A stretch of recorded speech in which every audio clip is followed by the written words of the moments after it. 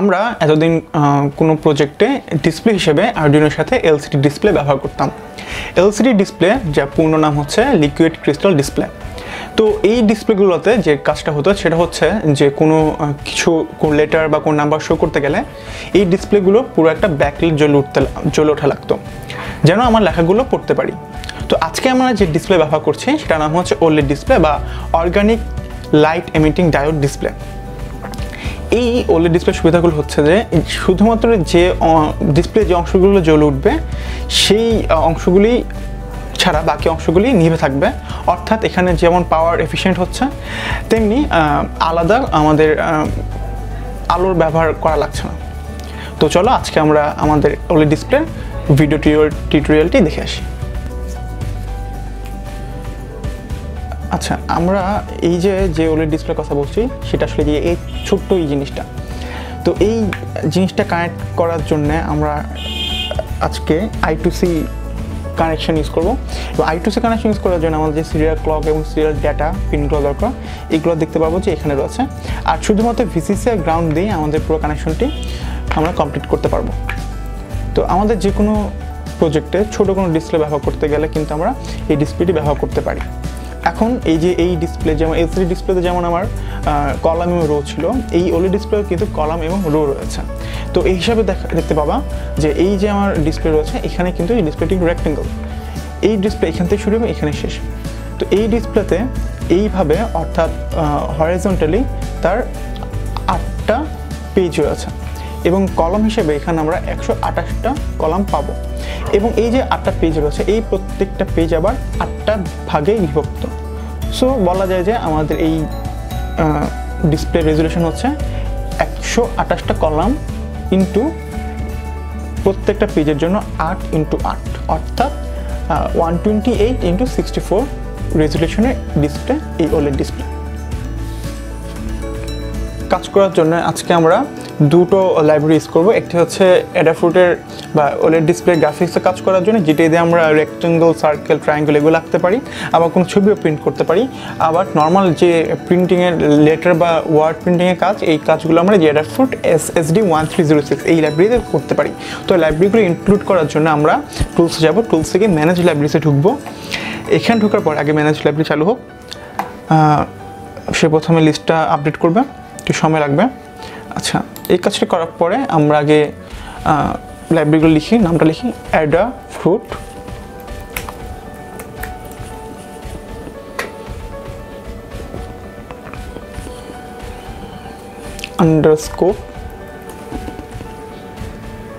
_GFX।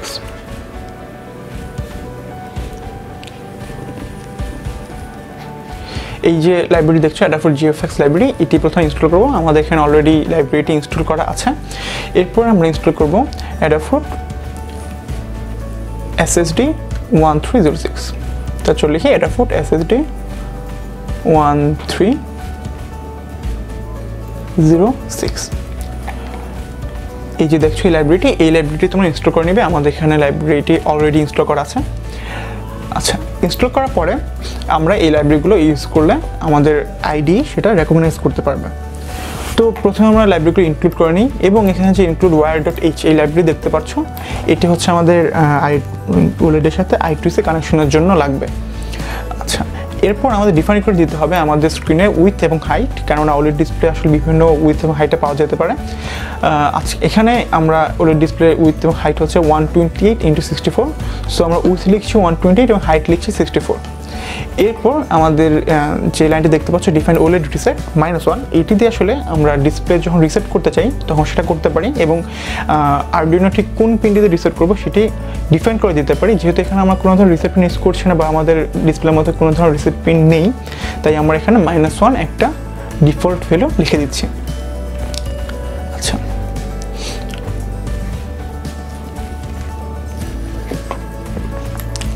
এরপর এই অবজেক্টের মাধ্যমে আমরা আমাদের কাজটি শুরু করার জন্য OLED ডিসপ্লেটি রিসেট করে নিচ্ছি। এখন আমরা যে কোডটি আপলোড করে সম্পূর্ণভাবে ভয়েড সেটআপে রয়েছে, কারণ আমাদের কোনো কিছু এখানে বারবার রিপিট করা লাগবে না, তাই আমরা ভয়েড লুপে কোনো ধরনের কোড লিখিনি, সম্পূর্ণ কোডটি আমরা ভয়েড সেটআপে লিখেছি। আচ্ছা, এখন দেখো ভয়েড সেটআপের প্রথম লাইনটি হচ্ছে dis.begin এই যে আমরা এখানে যে অবজেক্টটি ক্রিয়েট করেছিলাম ডিস্প, এই ডিস্প অবজেক্টটি দিয়ে আমরা বাকি কাজ করব। তো প্রথমে ডিস্প.begin দিয়ে এই অবজেক্টটির মাধ্যমে আমাদের OLED ডিসপ্লে কাজটি বিগিন করছে। এই যে প্রথম লাইনটি দেখতে পাচ্ছ, এটি দিয়ে আমাদের ডিসপ্লের যে ইন্টারনাল চার্জ পাম্প সার্কিটরি রয়েছে সেটি বিগিন করছে। তো ইন্টারনাল চার্জ পাম্প সার্কিটরি বলতে আমরা বুঝি যে আমাদের OLED ডিসপ্লেটি আসলে দুটো অংশে কাজ করতেছে। একটি হচ্ছে OLED ডিসপ্লে ড্রাইভার এবং অপরটি হচ্ছে OLED ডিসপ্লে অংশ। ড্রাইভার চলার জন্য তার একটা নির্দিষ্ট ভোল্টেজ লাগে, যা হচ্ছে 1.5 ভোল্ট থেকে 3.3 ভোল্ট, এবং আমাদের ডিসপ্লেটি চলার জন্য 7 ভোল্ট থেকে 15 ভোল্টের মতো পাওয়ার লাগে বা ভোল্টেজ লাগে। এই ভোল্টেজটি যেহেতু দুই ধরনের ভোল্টেজ এবং দুটো ভোল্টেজ যেহেতু আমরা আরডুইনোর শুধুমাত্র 5 ভোল্ট দিয়ে সাপ্লাই দিচ্ছি, এই যে দুইটা ধরনের ভেরিয়েশন ভোল্টেজ রয়েছে, এই দুইটা ধরনের ভেরিয়েশনের ভোল্টেজটা সে যখন নিয়ে কাজ করে, এই জন্য আমাদের ইন্টারনাল চার্জ পাম্প সার্কিটটি লাগে। আচ্ছা, এরপর যে 0x3 দেখছি, এটা একটি হেক্সাডেসিমাল অ্যাড্রেস। এই অ্যাড্রেস দিয়ে আমরা আমাদের I2C যে কানেকশন হচ্ছে এখানে জাস্ট অ্যাড্রেসটা বলে দিচ্ছি। এরপরে যে অংশটি রয়েছে ডিসপ্লে.ক্লিয়ার ডিসপ্লে, এটি দিয়ে আমাদের প্রথম যে কোনো কাজের জন্য ডিসপ্লেটা একবার করে ক্লিয়ার করে নিচ্ছি। এরপর সেট টেক্সট সাইজ, এই ফাংশনটির মাধ্যমে আমরা আমাদের যে টেক্সট সাইজ রয়েছে সেটি এখানে 2 দিচ্ছি, 1 দিলে সেই আর একটু ছোটো দেখাবে, 3 দিলে একটু বড় দেখাবে, এইভাবে আমরা টেক্সট সাইজ বড় ছোটো করতে পারবো। আচ্ছা, এরপর এই অংশটি কমেন্ট আউট করেছি। এটি আমরা এই অংশটি দিয়ে আমরা সাধারণত যে আমাদের ডিসপ্লে যে আমরা দেখব যে আমাদের যে লেখাটা ভেসে উঠবে সে লেখাটা ব্যাকগ্রাউন্ড এবং তার ফোরগ্রাউন্ড কী হবে সেটা উল্লেখ করে দিচ্ছি। তো এইখানে যে দেখতে পাচ্ছ ডিসপ্লট সেট টেক্সট কালার হোয়াইট, এই টেক্সট কালার হোয়াইট দিয়ে বোঝাচ্ছি যে আমরা যে টেক্সট শো করব সেটা কালার যেন হোয়াইট হয়। এবং এই যে দেখতে পাচ্ছ ডিসপ্লট সেট কার্সর, আমরা LCD ডিসপ্লেতে যেভাবে আমরা রো এবং কলাম ডিফাইন করে দিয়েছিলাম, এখানেও আমাদের OLED ডিসপ্লের জন্য আমরা আমাদের রো এবং কলাম ডিফাইন করে দিচ্ছি। এবং এখন আমরা এখানে প্রিন্ট করব আমাদের টেট্রাপিকো এই লেখাটি, এবং এটি ডিসপ্লে করার পরে সে নতুন লাইন ক্রিয়েট করবে। নতুন লাইন ক্রিয়েট করার 4 এটা ডিসপ্লে করবে। তো এটা ডিসপ্লে করার জন্য আমরা লিখেছি যে disk.println, এই println দিয়ে আমরা যেমন সিরিয়াল মনিটরে কোনো নতুন লাইন প্রিন্ট করতাম, এখানেও সেভাবে নতুন লাইন প্রিন্ট করছি, নতুন করে কোনো সেট কার্সর বলে দেওয়া লাগছে না। এরপরে লাইনটি হচ্ছে আমাদের কালার ইনভার্ট করার জন্য, অর্থাৎ আমরা যে ডিসপ্লে দেখব সেখানে আসলে আমাদের পুরো ডিসপ্লেটা ব্ল্যাক থাকবে এবং আমাদের লেখাগুলো হবে হোয়াইট। তো আমরা যদি চাই পুরো ডিসপ্লেটা আমরা হোয়াইট করতে পারি এবং লেখাগুলো ব্ল্যাক করতে পারি, এর জন্য আমরা ইনভার্ট ডিসপ্লে এই ফাংশনটি ব্যবহার করব। এরপর আমরা আমাদের OLED ডিসপ্লে করার জন্য ডিসপ্লে এই ফাংশনটি ইউজ করব এবং আমরা পুরো কাজের জন্য 2000 মিলিসেকেন্ড একটা ডিলে দিব। তো এখন যদি আমরা কোডটি আপলোড করি শুধুমাত্র আমাদের এই লাইনটি এক্সিকিউট করার জন্য, তাহলে চলো দেখি কি দেখায়। আচ্ছা, এখন যদি আমি কোডটি আপলোড দিই তাহলে দেখো আমাদের শো করবে যে টেট্রাপিকো লেখাটি শো করবে ডাবল সাইজ ফন্টে। আচ্ছা,